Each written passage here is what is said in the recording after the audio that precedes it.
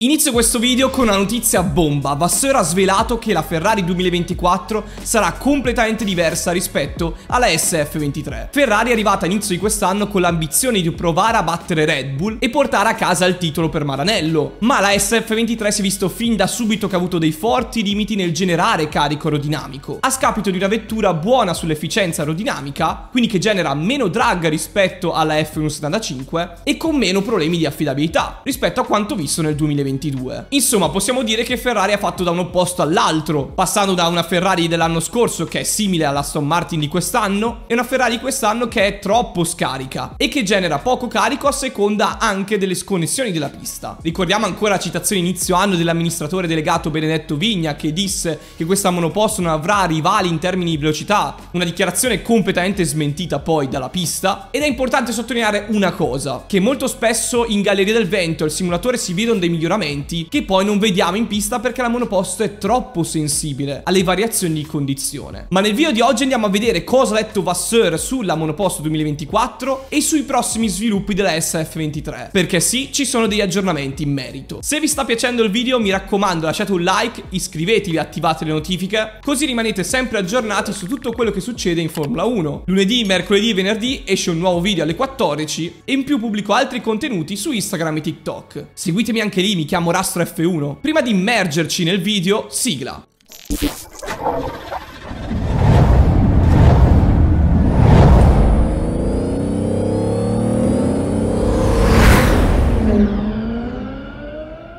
Partiamo da quello che ha detto Vasseur. La SF24 avrà un telaio completamente diverso rispetto alla SF23 e su questo non avevo nessun dubbio, perché si cerca di andare nella direzione di Red Bull, che ha una struttura del telaio molto diversa. Attenzione che però la power unit Ferrari sviluppata in orizzontale rispetto alla power unit di Red Bull e anche Mercedes è molto diversa nella sua costruzione. Non si può intervenire sulla modifica del motore e quindi bisognerà fare degli accorgimenti, è inevitabile. Però sicuramente si può intervenire sul SIS per posizionarlo più in basso, si possono scavare di più le pance nella parte inferiore per creare quel flusso che arriva nella zona del diffusore e della beam wing, ma soprattutto bisogna intervenire sulle sospensioni per creare quell'anti-dive marcato che poi ha ripreso anche Aston Martin e in parte Mercedes, soprattutto nella posizione dei braccetti nella sospensione anteriore. E lo stesso Vasseur ha detto che si continuerà comunque con gli aggiornamenti sulla SF23 nelle prossime gare, ma non in Olanda e neanche a Monza, quindi verranno posticipati alle gare successive, ma non si andranno a modificare la scocca e il telaio. Innovare quei due elementi non ha senso, considerando il fatto che verranno rivoluzionati nel 2024. Si andrà a lavorare quindi su elementi che invece potranno essere traslati da quest'anno all'anno prossimo. Penso appunto allo stallo del posteriore, sospensioni e anche il fondo. Ma lo stesso Vasseur non si è neanche nascosto, ha detto che sì, si andrà nella direzione di Red Bull, ma ci saranno delle innovazioni proprie. E come ha detto più volte anche quest'anno, è giusto andare in questa direzione, perché copiare solamente un altro team che sì, è al vertice e sta dominando non ha senso, perché non riuscirai mai a batterlo. Bisogna avere delle innovazioni proprie che seguono anche la struttura della monoposto e la sua power unit. Come ha detto anche Vasseur nell'intervista a Formula.1, non c'è una singola area dove Red Bull è più forte. La R19 è completa in tutte le aree: motore, telaio, aerodinamica, sospensioni, e il team è anche completo sulla parte dei piloti e della strategia. E quindi non bisogna innovare solamente un'area della monoposto, bisogna lavorare su tutto. Questo è quello che ha detto Vasseur. Non sono i 2 decimi da recuperare sull'aerodinamica, ma sono pochi centesimi in diverse aree. Il team principal francese si è anche sbilanciato sulla situazione di Hamilton, che negli ultimi 10 anni la situazione su Lewis Hamilton è sempre stata la stessa, soprattutto quando si doveva rinnovare il contratto, e ci ha tenuto a ribadire che non è una questione che lo riguarda, ma che bisogna parlarne con Toto Wolff, perché è una discussione tra il management di Hamilton e Mercedes stessa. Ferrari non c'entra nulla. Mentre per quanto riguarda la situazione dei piloti che ha in casa, Vasseur ci ha tenuto a chiarire che entrambi i contratti verranno ridiscussi entro la fine dell'anno. Hanno ancora a disposizione 4-5 mesi, quindi si prendono del tempo per capire qual è la decisione giusta per Ferrari, sia con Leclerc, che come vi ho detto rinnoverà, sia con Sainz, su cui sono un po' più in dubbio. Probabilmente penso che non andrà a rinnovare, ma vedremo poi più avanti. Vasseur si è anche sbilanciato sulle parole di Helmut Marko, che ha dichiarato che sia Audi che Ferrari sono in ritardo con lo sviluppo delle power unit 2026. Ha detto che sono i soliti giochetti che fa Helmut Marko per creare un po' di zizzania. Sappiamo che l'ha fatto più volte in passato per diversi motivi, sia con Ferrari, sia con Mercedes, con gli avversari di Red Bull. Attualmente non credo che Ferrari sia in ritardo con lo sviluppo della Power Unit, ma sono fortemente convinto che Red Bull non voglia cambiare più di tanto il regolamento tecnico, e per questo soprattutto Horner spinge per avere un motore sempre più endotermico e meno elettrico, cosa che invece gli altri team non vogliono avere un cambiamento maggiore, come ha sottolineato anche lo stesso Toto Wolff, per andare verso il 50% per entrambi i motori, in modo da avere una Power Unit drasticamente diversa e giocarsi le proprie carte con il cambiamento regolamentare dal 2026. Vasseur ha confermato che Ferrari è anche in anticipo sulla tabella di marcia per quanto riguarda lo sviluppo delle Power Unit 2026. Si vocifera nel paddock che la Power Unit migliore attualmente per la nuova generazione di motori è quella di Mercedes, e può essere anche un rumors affidabile perché abbiamo visto sempre nella storia di Mercedes sviluppare dei motori al top. Il dipartimento della Power Unit di Stoccarda a Brixworth è da sempre stato uno dei migliori. L'abbiamo visto soprattutto dall'inizio dell'era ibrida nel 2014, e in più si è anche sbilanciato sul budget cap. Sappiamo che la FIA annuncerà l'esito dell'analisi del budget cap 2022 a inizio settembre e ha piena fiducia nei commissari, quindi diciamo che Ferrari e FIA vanno di pari passo. Vedremo se ci saranno dei team che avranno sforato, come si vociferava prima dell'inizio della pausa estiva. Concludo parlando di un tema molto importante per Ferrari. Vasseur, da quando è arrivato nella scuderia, ha voluto lavorare su un'area specifica, ovvero il reclutamento di nuovi ingegneri nei vari reparti carenti di Ferrari. Come ha confermato lo stesso team principal francese, è un processo ancora in atto ed è molto lento, ci vuole del tempo, bisogna cercare di migliorare ogni singola area ogni weekend, e questi nuovi ingaggi, di cui a breve sapremo anche i nomi, oltre a quelli che abbiamo saputo in passato, faranno molto bene a Ferrari. Sono convinto che lo sviluppo a vettura deriva molto anche dalle persone che sviluppano la macchina. Abbiamo visto come Adrian ha fatto la differenza in Red Bull, o anche lo stesso direttore tecnico James Allison in Mercedes. Insomma, ci vogliono ingegneri con competenze specifiche che faranno poi la differenza all'interno di Ferrari. Questo è forse uno dei punti più importanti su cui Vasseur sta lavorando. Ci sono stati diversi scossoni in Ferrari a partire da Laurent Mekies, che andrà a fare il team principal in Alfa Tauri, Diego Ioverno che andrà a sostituirlo e avrà il compito di parlare con la FIA per Ferrari e gestire quindi la posizione sportiva come direttore sportivo, e Vasseur pian piano che i mesi passano sta capendo le aree più deboli di Ferrari e sta intervenendo per cercare di trovare una figura di riferimento, perché come ha detto anche lui ci vogliono le persone giuste ai posti giusti, e per far questo bisogna reclutare ingegneri capaci. Ci vuole un investimento importante, ma bisogna essere lungimiranti. Oltre a questo bisogna anche gestire il budget cap per sviluppare la macchina poi in pista e avere un pacchetto buono ogni weekend. E la mentalità che Vasseur vuole portare in Ferrari è quella di non essere mai felici di quello che si ha, e non bisogna mai smettere di provare a migliorare. Insomma, non bisogna mai sentirsi con la pancia piena, e questo è qualcosa che è accaduto già in passato, perché poi lo spirito di squadra c'è, la passione c'è, il budget c'è e anche le strutture ci sono, quindi è sicuramente una questione anche di mentalità. Come ha confermato lo stesso team principal, ci saranno degli ingegneri che arriveranno a inizio 2024, altri alla metà dell'anno prossimo e altri ancora che arriveranno nel 2025. Vasseur ha sottolineato che è un processo molto lungo, e per noi tifosi può sembrare stressante perché si vogliono avere dei risultati concreti dall'oggi al domani, ma è importantissimo lavorare oggi per i risultati che vedremo tra 2 o 3 anni. Se non si inizia mai a farlo non si farà mai. C'è stato anche un buon reclutamento in Ferrari di un ottimo ingegnere, non hanno ancora finalizzato tutto, ma una volta fatto verrà annunciato, e Vasseur ha confermato che presto ci saranno diversi annunci sugli ingegneri. E in questo video ho voluto soffermarmi molto sulle dichiarazioni di Vasseur, perché è colui che ha una visione interna della squadra di Ferrari e di come può migliorare anche nei prossimi anni, e quindi diciamo che è la fonte più affidabile in questo caos che c'è attualmente, data dalla pressione, dalle aspettative che si avevano all'inizio stagione, e Vasseur sembra essere quello che ha un po' più il sangue freddo e che ha la visione più lucida di quello che sta succedendo. Fatemi sapere nei commenti se queste parole di Vasseur vi hanno un po' rassicurato e come vedete Ferrari per le prossime gare. Qui da Rust è tutto, ci vediamo a un prossimo video.